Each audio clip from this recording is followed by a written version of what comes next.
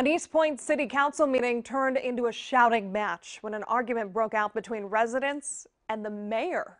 It's not about criticizing. You can criticize my policy. You stop it. Let the people talk. You stop it. The incident comes after several people spoke at the meeting defending a city councilman.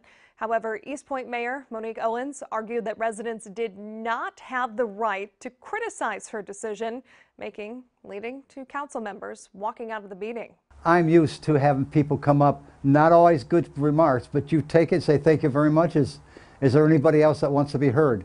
You take those criticisms because sometimes the criticisms are good. You don't know until you hear them. But she would not give people a chance to say what they wanted to say. We've reached out to the mayor for comment. As of this afternoon, we have not received a response.